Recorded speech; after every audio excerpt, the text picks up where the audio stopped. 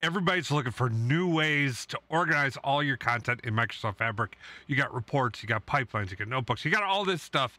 How are you going to manage it? You got, workspaces and folders are great, but what if you're sitting above that and you're looking at it from the one one lake hub or whatever the heck it's called, right? Like, it's confusing. There's too much stuff out there. Well, in this video, we're going to show you how to use the brand new feature, Microsoft Tags, to get you organized and add more structure to data and make it more discoverable and usable for your users. All right. So if you're brand new to the channel, make sure you subscribe. Hopefully you're going to like this content. Let's get into it. Oh, leave comments. All that good stuff actually means something and matters. So we're going to dive right into this stuff. Let's go. Okay. All right. Microsoft Tags. Brand new functionality that's out there. Okay. So the whole purpose of this is to make your tags more discoverable so you can start to see these tags from all different areas: workspaces, filter view, item view, file cards, lineage view, global search. These tags are going to make your data super discoverable. Okay. Now, 3 different functionalities we're looking for to do at the admin level. It's going to be your create and manage. So this is only your Fabric admins. So create, rename, or delete tags. That all gets done in the admin service. Applying the tags can be done to anyone who has write capabilities on it, right? So just anyone could go ahead and write it. But enough of talking. Let me actually pull over Fabric and show this to you. Okay, so I go in my portal. First thing I'm going to do is I'm going to head over to my admin portal, and I've got this brand new functionality right here.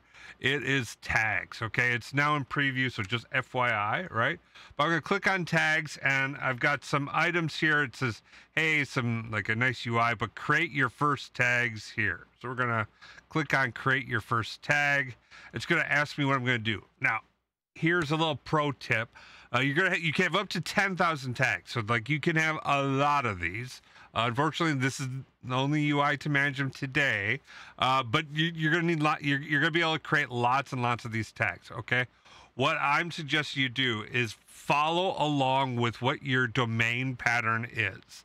And so if you have domains out there, your first set of tags should be to follow these domains that you have. So I've got sales, marketing, IT, global, sales, restricted. Okay.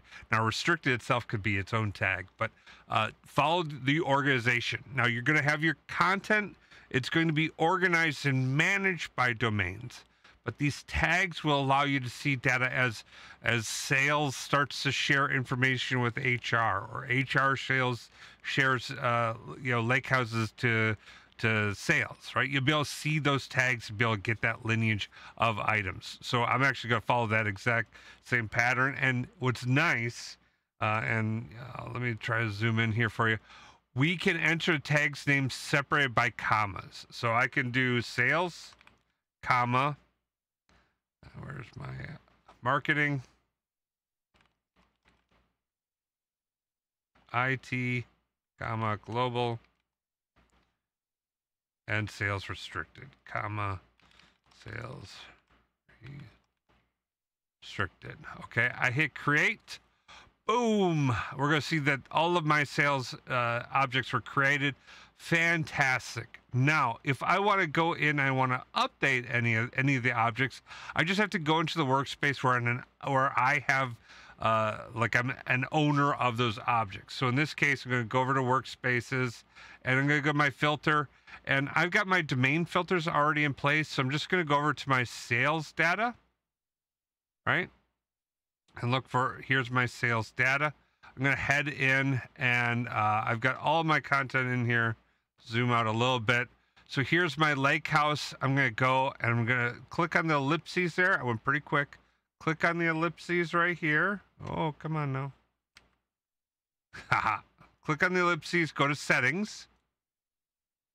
And then under tags, I'm going to be able to select the drop down, apply, and any items to that are applicable. So in this case, I'm just going to select sales and be done with it. Now I've got my sales tag applied. Now, what's cool is I can easily remove it, right? Like, that's how easy it is to add and remove it. Super easy, barely an inconvenience. I could go ahead and add that in, and now look at that. You can see the tag is appearing right on my object, so I can see that sales tags as sales on there. I could do the same thing for these other objects as well. Oh ho ho ho ho. Semantic model does not allow me to put a tag on it. How disappointing. All right, but my lake house does. Let's talk about my SQL endpoint tags. Oh, I don't have the right permissions on this one because it's inheriting from the parent. It's not something I'm creating. So, oh, interesting. So I could do it on the base, but not the derivatives.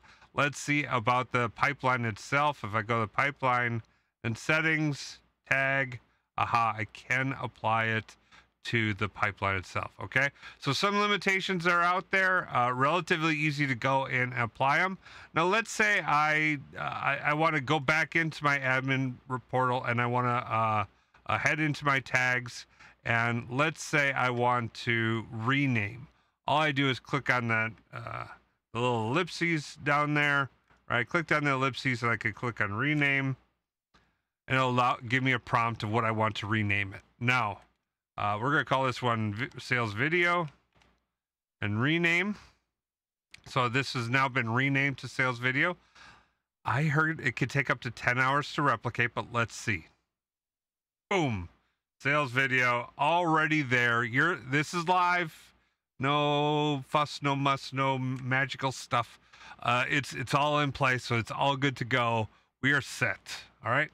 Now, I'm super excited about all the different opportunities this gives my organization and the clients I work with to better organize, govern, and manage their data, because this now makes these objects available and easy to see all over the place. Like I just showed you the tags in the workspace, but you can see a lineage view. You can see it in the One Lake Data Hub. You can see it all over the place. Super easy to access, super easy to work with. It's something I'm really excited about. If you're excited about tags and how it's going to bring your organization to yourself, why don't you leave a comment down below? Let us know how you're going to use tags, and let's figure out what the best practices are going to be for how we tag items. Little tip, a restricted tag should be one of the first ones that you publish, so people can tag items as restricted, so people know, treat this one a little more sensitive. All right. Now, I'm super excited about this. I hope you guys find this really interesting. If you're finding all this stuff like way too difficult for you, like this is too much for you, reach out. Happy to help you out.